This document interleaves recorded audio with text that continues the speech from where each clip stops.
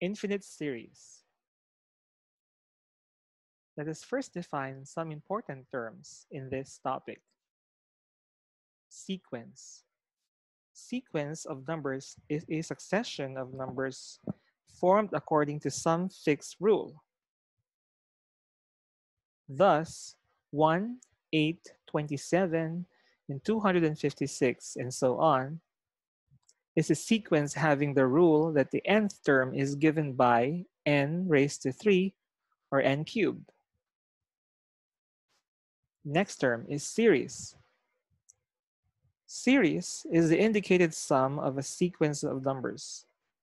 Thus, for the sequence u sub 1, u sub 2, u sub 3, and so on, the corresponding series is given by u sub 1 plus u sub 2 plus u sub 3 plus etc. Finite series. Finite series is a series in which the number of terms is limited.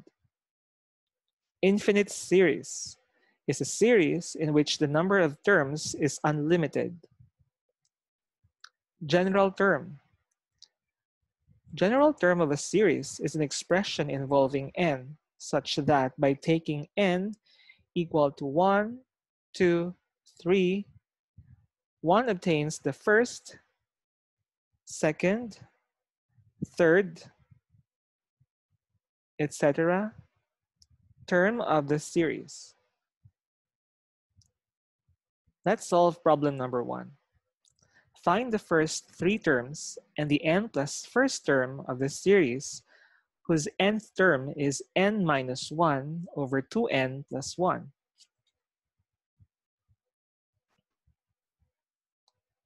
Since we are given the nth term of the series, which is n minus 1 over 2n plus 1, we now let n equal to 1. So we have 1 minus 1 over 2 times 1 plus 1 is equal to 0. Now if you let n equal to 2 for our u sub 2, it is 2 minus 1 over 2 times 2 plus 1, and that is equal to 1 over 5. Now for our n equal to 3, represented by u sub 3, we have 3 minus 1 over 2 times 3 plus 1 equals 2 over 7. Now solving for our n plus first term, we have n plus 1 minus 1 all over 2 times the quantity n plus 1 plus 1. Simplifying, we have n over 2n plus 3. We are asked to find for the first 3 terms and the n plus first term of the series. So this is now our final answer. Our first term is 0. The second term is 1 over 5. The third term is 2 over 7. And our n plus first term is n over 2n plus 3. So this is how we write our series.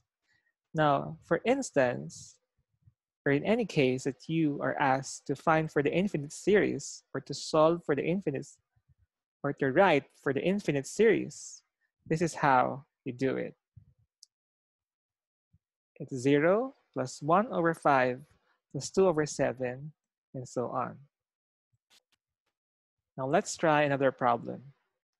Find an nth term for the series 1 plus x over 2 factorial plus x squared over 3 factorial plus x cubed over 4 factorial, etc. To solve this, we consider each term. Since our u sub 1, or our first term, is equal to 1, we can say that it's equal to x raised to 1 minus 1, giving us x raised to 0, which is equal to 1. So 1 divided by 1 factorial is equal to 1. Now, for our second term, represented by u sub 2, we have x over 2 factorial. Where simply we can write x raised to 2 minus 1, which is x raised to 1, or simply x, over 2 factorial. And for our third term, we have x squared over 3 factorial, or we can write it as x raised to 3 minus 1 over 3 factorial. And for our fourth term, which is equal to x cubed over 4 factorial, or simply x raised to 4 minus 1 over 4 factorial. It follows that our nth term, or u sub n, is equal to the quantity x raised to n minus 1 over n factorial. Now this is our final answer.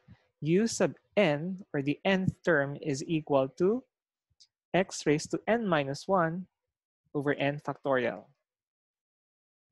Now for you to practice, we have the following problems for you to solve.